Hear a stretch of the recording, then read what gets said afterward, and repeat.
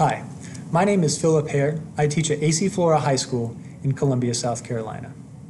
My students in World Geography, AP Human Geography, and IB Geography classes have used ArcGIS Online in a range of ways. We use many of the geo inquiries in class both as teacher-led demos and as student-directed exploration activities. We've also used some of the data layers within geo inquiries to create story maps for further analysis. For instance, we've used the country-level development layer to create a story map about where our stuff comes from, so we can filter countries, take a look at development indexes, income, all those fun statistics. My students can ask interesting real-world questions like, did a recent high-end grocery store that came to town find the best site location? And they're able to use some of the analysis features within ArcGIS Online to do that.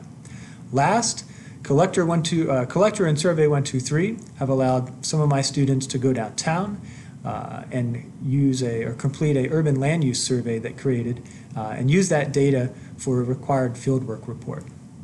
ArcGIS holds a really important place in my classroom.